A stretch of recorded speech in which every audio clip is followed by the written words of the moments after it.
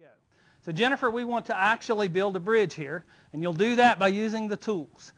The toolbar is right there on the left. You follow the cursor. You can see the first tool there is to drop joints in.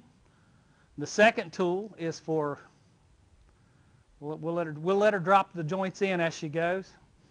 But you can literally drop those joints in anywhere you want.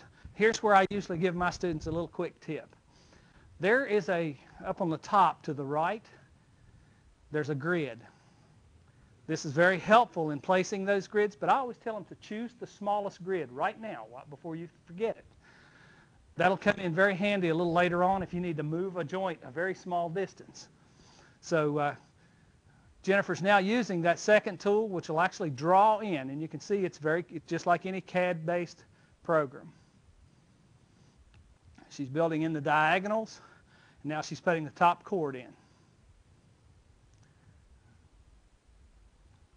Now you'll notice that Jennifer opted to go ahead and connect the two trusses.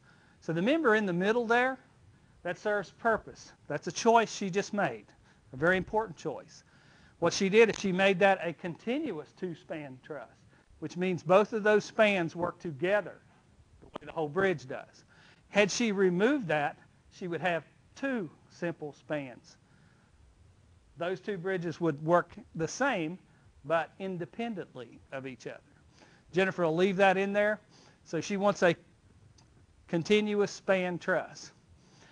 As she was drawing in each one of the members, you'll notice to the right the chart to the right. The chart to the right is very important for everything that we do here. Every one of those headings at the top of the chart, each one you can actually select on those members, and you can choose. It'll sort those columns. We started off with the default of 140 by 140 millimeter. Everything's solid bars, and everything's carbon steel. Let's run the load test to see how you did, Jennifer. So clicking on the load test, and I can tell already that the bridge will pass the load test. And I can do that by looking up at the status bar at the top. It shows an arrow pointing up on a green backfield. Had that failed, it would have shown a red backfield with a white bar across it. Back to the drawing board, Jen. So we have a bridge now that we're approaching $300,000.